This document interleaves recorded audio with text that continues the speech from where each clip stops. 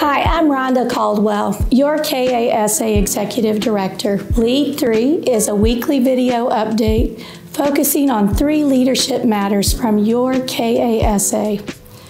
Years ago, I learned from a superintendent who taught me about the mean season.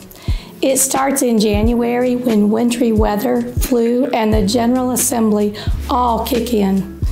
In addition, budgets are tight, salary increases are questionable, everyone is incredibly tired, our students are restless, and then non-renewal letters go out. This season ends when these items are resolved and summer brings a lighter schedule and some much needed rest. While the mean season is reality, there are so many ways to combat it to ensure that we lead for joy in the work that we do.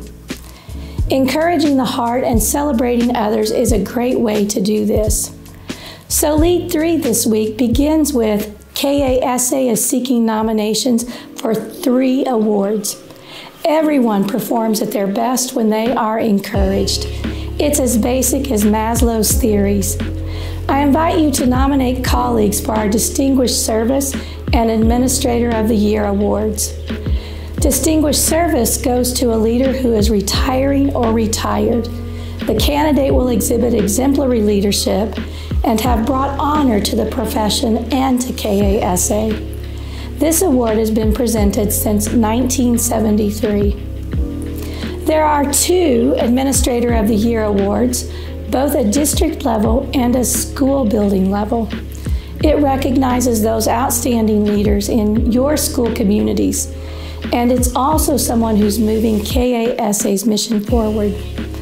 Nominations are due May 18th. Award winners will be recognized publicly at the annual conference in July. Please help us celebrate outstanding education leaders. Another form of service and celebration is serving as a KASA officer.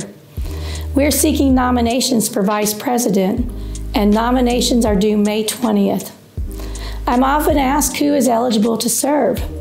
That criteria can be found at our website, but the short version is be a member for 5 years, serve on a KASA committee or board of directors, and be able to make a time commitment of 4 years with increasing duties in year 3 as president.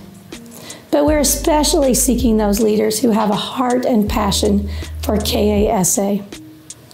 KASA officers have represented every geographical area of the state and have been principals, counselors, DPPs, special education directors, superintendents, and more since 1969. Please tap colleagues on the shoulder or consider a self-nomination. And don't forget, May 18th is the deadline for award nominations. The 3rd celebration item on the list that encourages the heart is KASA's Annual Leadership Institute, July 27th through the 29th.